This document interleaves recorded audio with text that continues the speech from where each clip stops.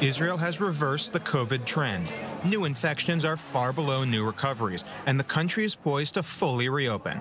One contributor, incredibly high virus testing rates. At roughly 500,000 tests done in a population of 8.8 million, Israel has one of the highest test rates in the world. This lab led the Israeli effort. Hylabs in Rehovot, south of Tel Aviv, was processing 85% of Israel's virus testing at the beginning of the pandemic. Even though competitors have caught up, it still holds roughly half the market. How did Hylabs seize so much market share?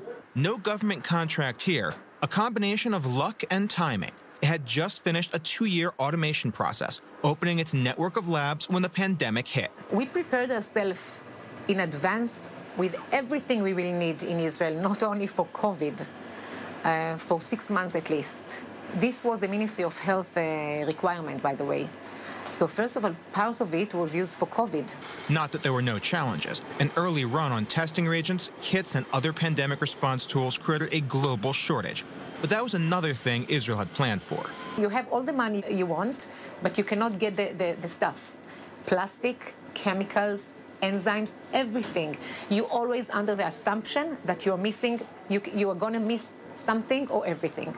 But this lab isn't just testing. It's also working on developing COVID cures as well. After 5 days of incubation, the stainless steel with the coated antiviral elements will eliminate the influence of the virus on the host cells. We have here special compounds that we believe can be a good candidate for curing coronavirus.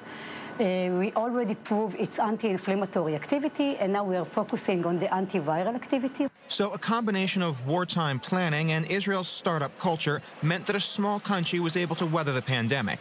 And that same mentality is bringing the research to fight back against it.